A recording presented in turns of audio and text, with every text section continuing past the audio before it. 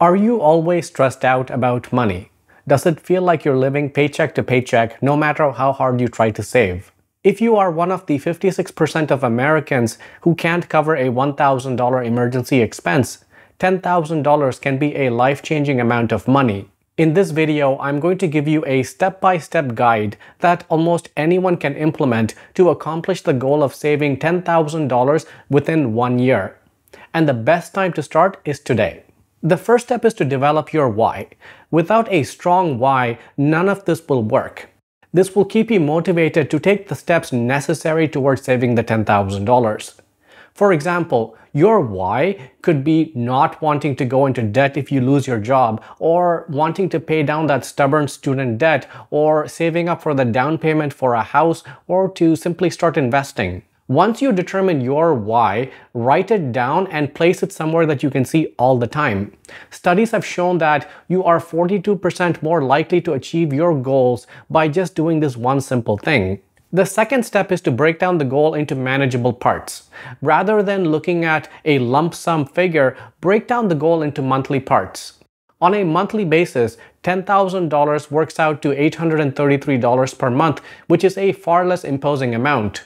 A monthly view is also more manageable because we interact with the world at this cadence. Some paychecks are paid monthly, and most expenses like utilities, cell phone, and credit card statements are charged on a monthly basis. Now, you could break down the objective further into weekly or even daily parts, but it might become more difficult to track your progress, which is counterproductive.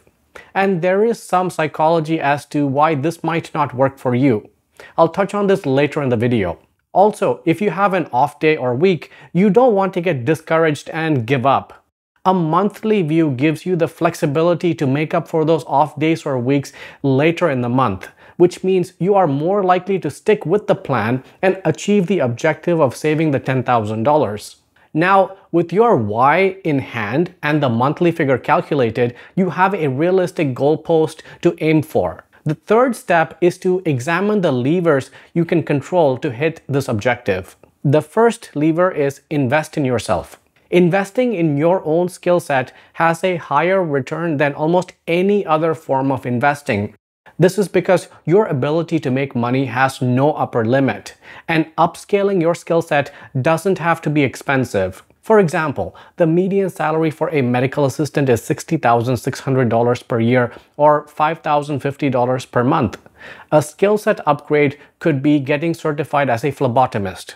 A phlebotomist is a medical professional who is trained to draw blood. The median salary for a phlebotomist is $67,400 or $5,617 per month. The certification required to work as a phlebotomist can be completed in as little as 4 to 12 weeks and costs approximately $1,000. If you were a medical assistant, adding this certification and skill to your repertoire can increase your monthly pay by $567.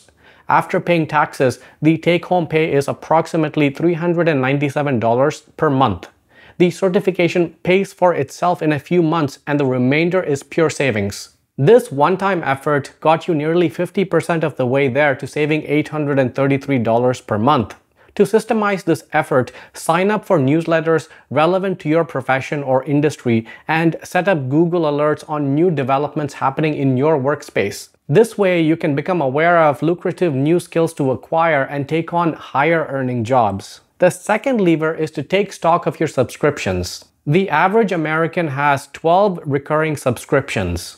From entertainment apps like Disney+, Netflix, and Spotify to health apps like Apple Fitness Plus and dating apps like Hinge and Bumble, this amounts to $219 per month. And this spend happens automatically every month without you realizing, because subscriptions that cost less than $20 a month are much more likely to go unnoticed and thus uncancelled. And marketing professionals use this behavior to their advantage. This also validates a point I made earlier about the psychology of tracking your progress on a daily or weekly basis. $833 per month translates to approximately $27 per day. The individual components making up this amount will be less than $20, which you are more likely to ignore and thus more likely to fail the objective of saving $10,000. Coming back to subscriptions, the real problem is that people don't scour their credit card statements the way that they should. So here's an exercise for you. Examine your most recent credit card statement and identify all recurring subscriptions. Then, cut back to one subscription in each category like entertainment, fitness, etc. If you can manage to cut back from 12 subscriptions to 6 subscriptions, you just saved $109 per month. To systemize this effort, set up price alerts for subscription services on apps like Honey and consider getting these subscriptions only when you receive a price alert. This is a great way to try out the service and see if it actually adds value to your lifestyle. If it doesn't, you can just cancel it. The third lever is stop eating out. Eating out is getting expensive. The average cost of dinner for two with drinks is around $80. Even fast food is not immune to recent price increases.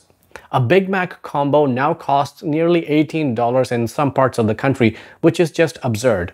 And portion sizes are also shrinking due to a phenomenon called shrinkflation. To save money, meal prep either lunch or dinner each day of the week. Meals prepared at home are 5 times less expensive than buying out. Taking meal prepped lunches to work for just 3 days of the week will save you $15 per day, which adds up to $180 per month. But you don't have to completely give up eating out. A guiding principle would be to eat out when the meal is something you can't prepare at home, and make it an event where it's not just a meal but an overall experience.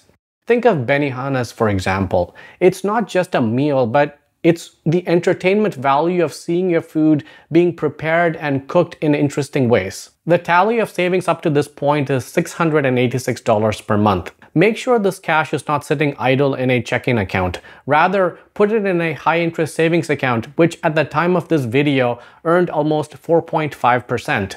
And the fourth lever is get free money from work. There is a tendency to spend money when it shows up in the checking account, but that's not the case with money that's sitting in an investment account like a 401k. If you have a 401k, transfer cash into this account at the start of each month. Better yet, if your company does a 401k match, you should take advantage of it because it's free money. For example, if you make $60,000 per year and your company matches up to 4% of your salary in contributions, that means that if you contributed $2,400 into your 401k, the company will match your contribution dollar for dollar. This adds up to $4,800 of savings per year or $400 per month.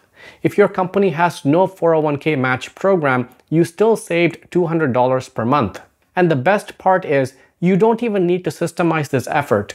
Once you sign up for contributions, your portion is automatically deducted from your paycheck before taxes, and the company contributes automatically as well. The current tally of savings is $1,086 per month with 401k match and $886 per month without it. Both amounts are far in excess of the $833 goal. You can see how quickly the savings add up. Also, notice that you only needed to tackle a few high-impact items to make this happen.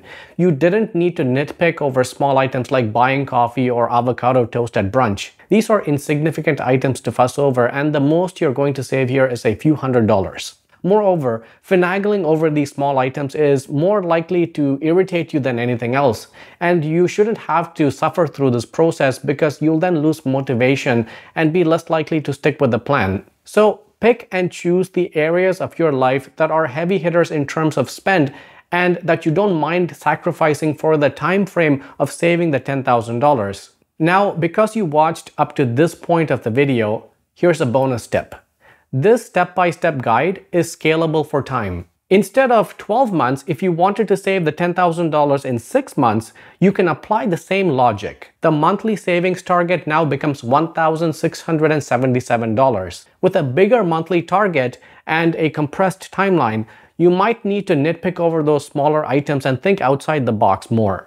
Given the higher monthly savings target, you might actually consider making coffee at home and skip avocado toast at brunch. That will save you approximately $120 per month. On the income front, you might want to add more shifts at your current work or take on new part-time work on the weekend. The trade-off with a shorter time frame is that you have to dig deeper to find expenses to cut and stretch your earning capacity at the same time.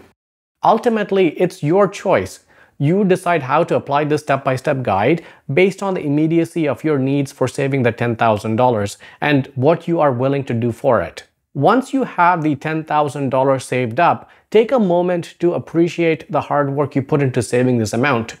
More importantly, take a moment to appreciate the discipline you've developed. At this point, you have two choices. You can either stop here and get back to a more normal lifestyle, or you can continue to do what you started and keep stacking up the savings. If I were you, I would want to keep some of those systems in place and continue saving up. Let me know in the comments section what other approaches have worked for you in saving up cash. If you received value from this video, please give it a like and consider subscribing to the channel. I'll see you in the next video.